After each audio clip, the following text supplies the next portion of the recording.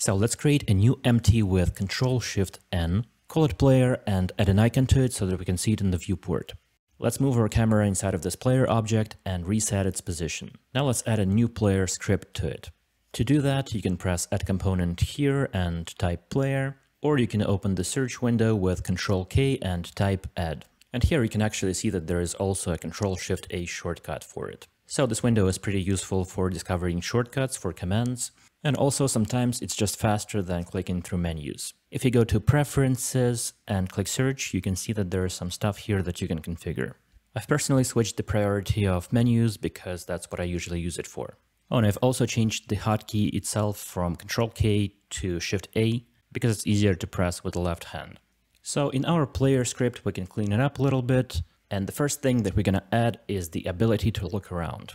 To do that, we're going to add a new 2D vector called look, and each frame we're going to add mouse input to it. If you go to Project Settings, Input Manager, you can see that this is where these mouse X and mouse Y axes are defined. There are also horizontal and vertical axes here that we're going to use later. If we log this to console, we can see that the values are actually changing. Now it's going to be a little bit hard to see that we're actually looking around without any scene.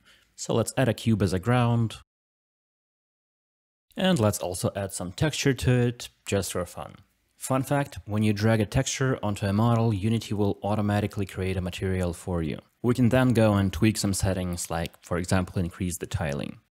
And let's also add another one for the wall. If you hold V on your keyboard, you can snap vertices. Unity stores rotations as quaternions. And to modify the rotation, we need to make a new quaternion.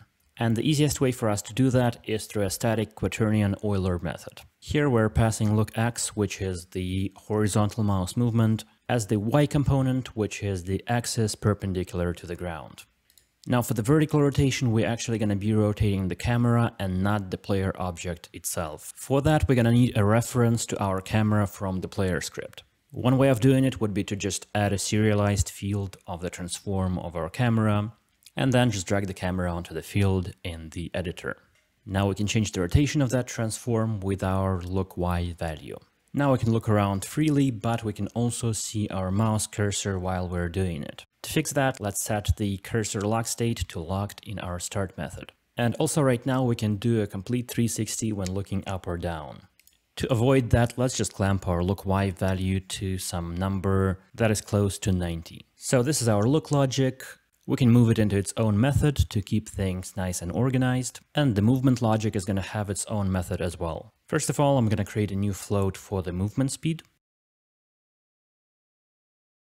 In our movement method, we're going to take the horizontal and vertical input from the keyboard, and we're going to make an input vector by adding the vector pointing forwards from the player multiplied by Y, which is our W and S keys. And of course, adding a vector that is pointing to the right multiplied by X, which is our AD keys, so that we can strafe. Then we're clamping this input vector to 1 so that we don't move diagonally faster than we move normally. And then finally, in the last line, we're actually moving our player with a call to transform translate, with our input multiplied by movement speed and multiplied by time delta time, so that the movement is not frame rate dependent. So now we can move around, but of course the problem is we can also go through the walls, because there is no collision on our player. To fix that, let's add a character controller component, and let's get a reference to it with the getComponent call in our awake method. It's a good practice to put all of the getComponent calls into the awake method and not start, because all of the awake methods are guaranteed to be called before all of the start methods. And now instead of calling transform translate, we can call controller move here. And with this change, as you can see, we can't go through walls anymore. But as you can see, we're still hovering in the air. Let's add a new vector for velocity and also a new float for our player's mass.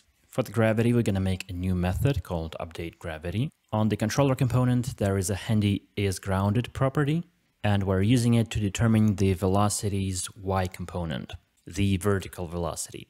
If we're grounded, we're going to set it to just a small negative value so that we keep the ground contact. And if we're not, we're going to gradually accelerate with the gravity Y value, which itself is defined as physics gravity vector times player's mass times delta. And finally, we're going to add this velocity to our controller move call. the character controller component will handle slopes and steps for you, so you can go ahead and test that. And also, now that we have the velocity vector, it should be pretty easy for us to implement, for example, jumping. All we have to do is add a new float for the jump speed. And in the update movement, we can add it to our vertical velocity if the jump button is pressed and if we're grounded.